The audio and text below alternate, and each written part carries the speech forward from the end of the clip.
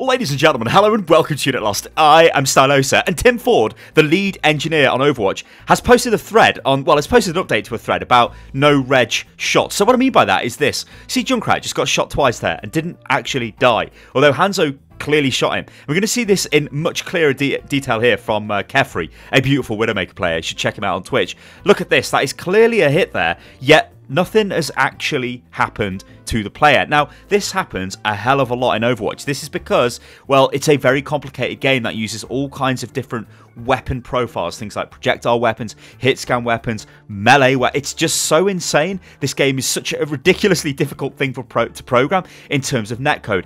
Anyway, what we've got here, or what I'm about to show you, is the netcode explanation video that Tim Ford actually put up onto the official Overwatch channel. Now, I'm going to let these guys talk, so listen to this. So, speaking of values, one of our first values is what we call favor the shooter. What favor the shooter means is if you line your crosshair up over a target and fire, you should, under most circumstances, hit that target. Absolutely, except in the case where the target does something to mitigate it. An example of that might be Tracer blinking out of the way or a Reaper using Wraith form. We mentioned that there's, just like there are exceptions to responsiveness, there are also exceptions to this favor the shooter value. One of those is, that's already in the game today, is something like Reaper's Wraith form. If on the target client they hit shift and they started their Wraith form, if the server has acknowledged that, but the shooter hasn't, the shooter will try to shoot Reaper and the server will honor the mitigation. The server will not damage Reaper because the server knows that Reaper has already used Wraith form. In that case, the shooter will get a hit registration misprediction. They'll see like the little tiny blood splatter, but they won't see the health bar, they won't see the hit pip. So this is explaining the favor the shooter value. Now, what that is it generally favors you, the shooter, when you're firing at a target because it will feel better if when you're doing something, it's actually like being registered by the server, unless something like a Reaper Wraith form is used. In that case, it gives a little bit of leeway to the person using that kind of ability, so it won't favor the shooter in that example. However, there have been a lot of issues with this. Now, I know a lot of you guys have probably been in situations where you've fired at people and nothing has happened.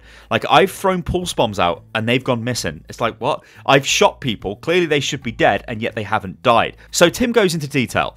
Issues where we understand the problem and are working on a fix, issues for which we have a fix on deck or a recently deployed fix, and issues which are not defects but deliberate trade-offs against favour the shooter.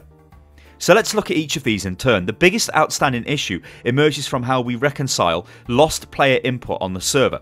Whenever your input doesn't make it consistently to the server because of connection inconsistency, there's a chance that the server will not replicate your aim synchronized with when you press the fire button. This error is exacerbated by recoil-based weapons, since your aim will certainly have changed the frame after you fire a recoiling weapon. If the server doesn't honor your aim direction at the moment you fired because of packet loss, you will very likely mispredict. Now, what this means in English is, when you're sending data to the server, if there's a bit of an interruption there, so maybe you don't send information for a split second to the server, that information might be when you sort of aim in a different location, and so you aim and fire on your screen. Obviously it looks smooth, but some of that information hasn't been sent to the server, so the server doesn't actually know where you're aiming and updates to where you are currently aiming, but not where you were aiming when you fired the shot and the connection was lost with the server, which might explain what happened with Hanzo and what happened with the Widowmaker at the start of this video. But what's more interesting is they've actually got a fix in progress for Hanzo. So this is what he says for that. We have a fix for a host of Hanzo-related mispredict issues. We identified a defect in how we process successive shots after poor network conditions affected prior shots. So you can see how insanely complex all of this is. It sounds complex to me just reading this off.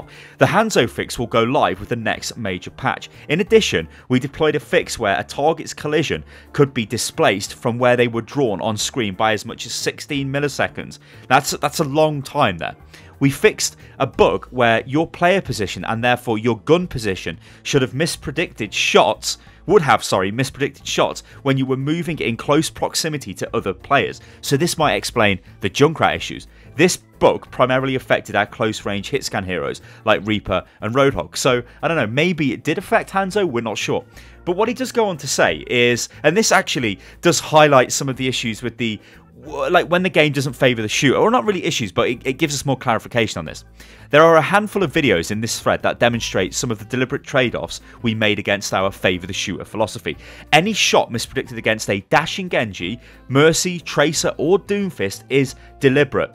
A handful of other abilities exhibit this behaviour as well, so when Winston jumps, Pharah leaps, Sombra translocate, etc., we have rules in place where we will not favour the shooter if your target executes one of these manoeuvres.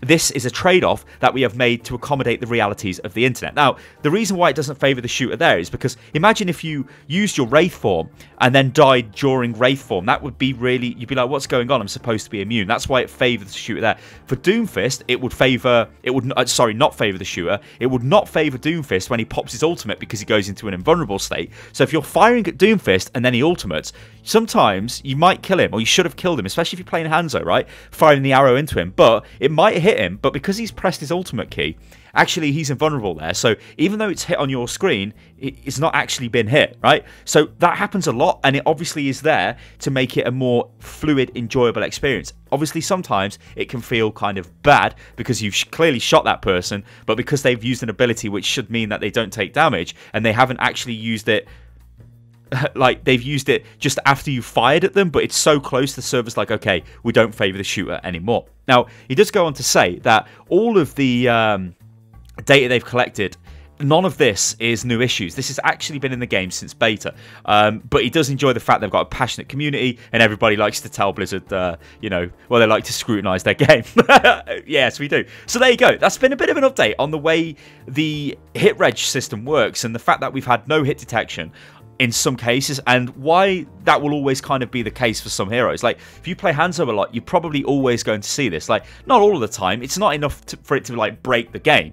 But there has to be concessions in place, because at the end of the day, everybody has a different speed of internet connection. Everybody is a different distance away from the Overwatch servers.